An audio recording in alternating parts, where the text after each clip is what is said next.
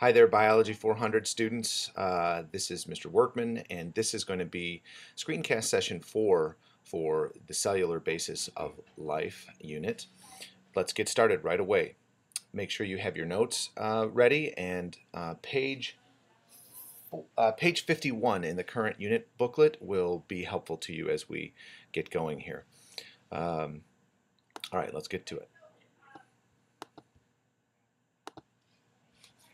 Screencast Session 4. As you can see, this diagram here is the one that shows you the two main forms of cells that we are going to be discussing in this unit. On the left is prokaryotic cells, and on the right, eukaryotic cell. And of course, you have seen Screencast Session 3, wherein Mr. Gales delineated the differences and the similarities between prokaryotic cells and eukaryotic cells. And certainly you should have your Venn diagram on page 47 of the current unit booklet filled in with how prokaryotic and eukaryotic cells contrast and how they compare. That is, how they are different and how they are the same. For this screencast session, what you should be able to understand or learn or do is first and foremost describe prokaryotic cells in general. Number 2 learning target there is identify two kingdoms that we call, and this is a classification scheme. Kingdoms are very broad categories of classification, classifying organisms. There are two kingdoms of prokaryotic organisms that you're going to know what they are. And of course, targets 3 and 4. These are those kingdoms, archaeobacteria and eubacteria, and you're going to need to be able to describe the characteristics of the types of organisms within those kingdoms. And basically, we're going to want you to know well enough what a prokaryotic cell is. You need to know and understand it well enough so that you can draw an example of one, a simple diagram that would be. We're going to start here with this movie, so sit back, relax, and enjoy for a moment.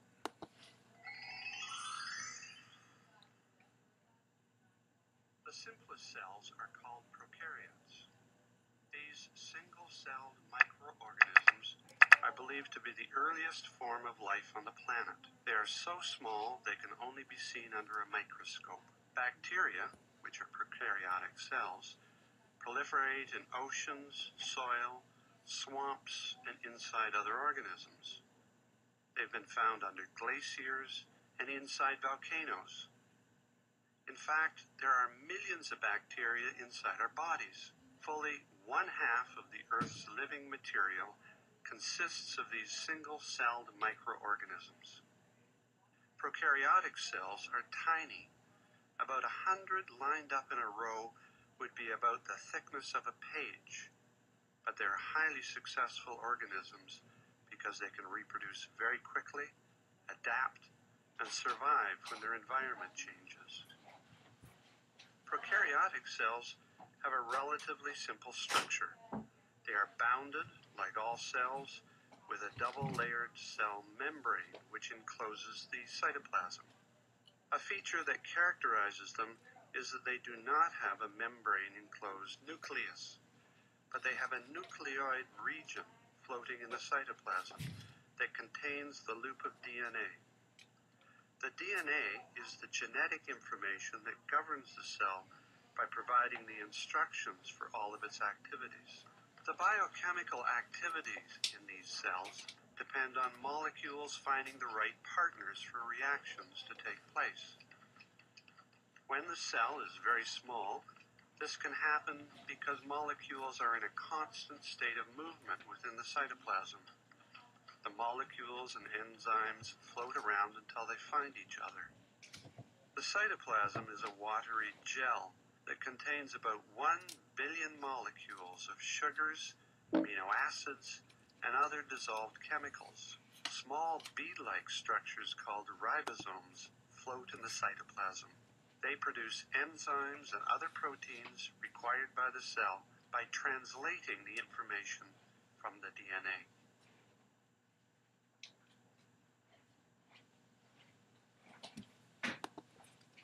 All right, ladies and gentlemen, that was your quick introductory video. So let's talk about generalities of prokaryotes right now. First of all, these are your two major kingdoms that prokaryotes can be grouped into, archaeobacteria and eubacteria.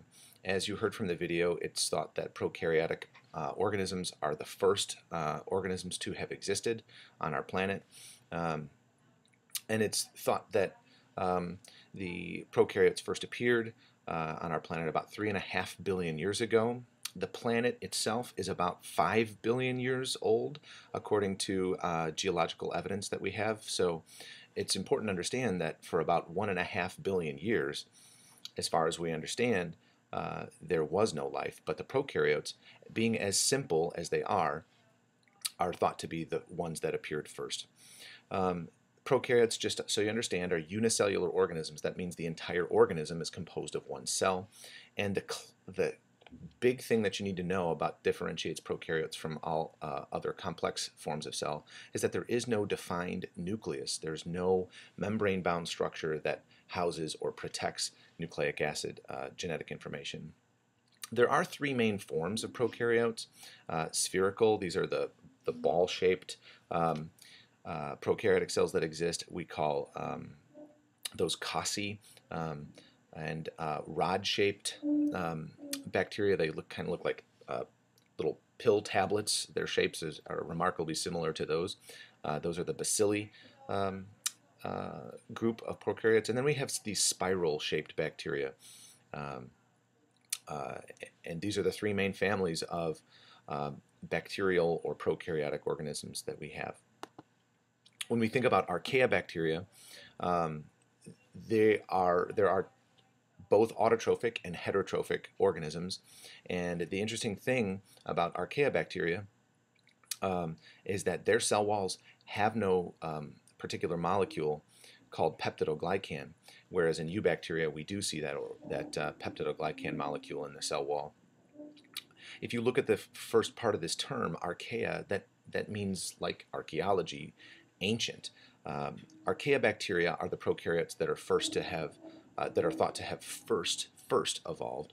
They are the ancient bacteria, and the thing that's really, really interesting about archaeobacteria is that they can live in extremely extreme odd environments, such as at the bottom of oceans in geothermal vents. Now, this is very, very, very hot and very, very high pressure condition, and it's sort of odd that an organism could survive that type of environment, but these archaeobacteria can.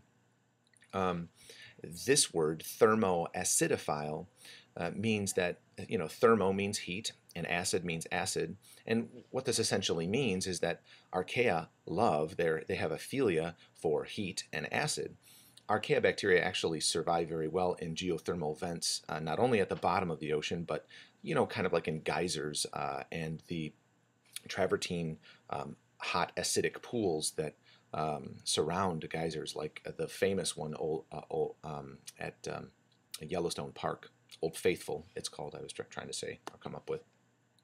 Eubacteria, on the other hand, we do have autotrophic and heterotrophic species. Of course, autotrophic means they feed themselves. In many instances, they photosynthesize. And then heterotrophic, that means they need to gain their nutrient material from outside sources. The main distinction here is that these bacteria have peptidoglycan in their cell walls, and they're what we refer to as true bacteria. E. coli, that's a type of a bacteria that often get us sick if we have food poisoning. And if you've ever had strep throat, streptococcus, this is the type of bacteria that infects your throat if you have strep throat. The interesting thing about this peptidoglycan structure in cell walls is that antibiotic drugs actually attack the synthesis of this molecule, or attack the process of the synthesis of peptidoglycan. Because your cells, my cells, we don't have cell walls in our cells, and we also don't have peptidoglycan necessary for the construction of our own cells. If we take a drug that interferes with the production of peptidoglycan, it doesn't harm us, but it does harm the replication process of bacteria. So antibiotics are drugs that interfere with bacterial replication, but doesn't really harm our cells, because the antibiotic drugs generally target this particular molecule, peptidoglycan. As we look at the general schematic features of this diagram, this is the cartoonish schematic diagram, and over here this is an actual transmission electron micrograph image. It's one thing that you do need to know for your test in this unit is you're going to be identifying structures in both schematic diagrams as well as transmission electron micrographs.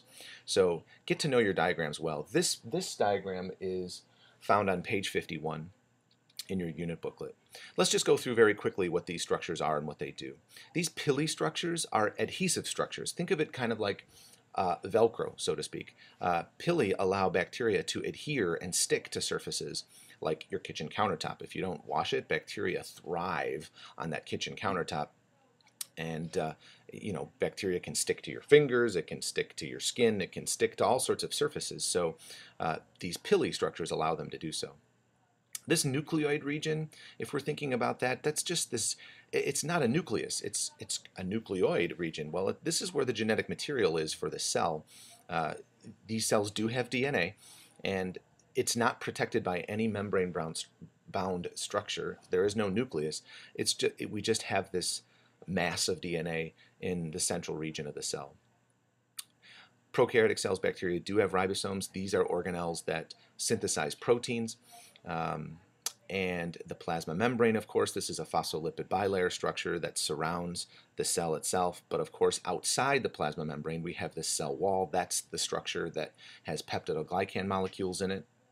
And then even outside of that, we have this capsule structure, which is another protective structure that allows bacteria to survive, in some instances, in very dry environments, and lets them live outside of a body, so to speak. The body of the cell is the body of the organism, and this capsule structure helps the organism survive.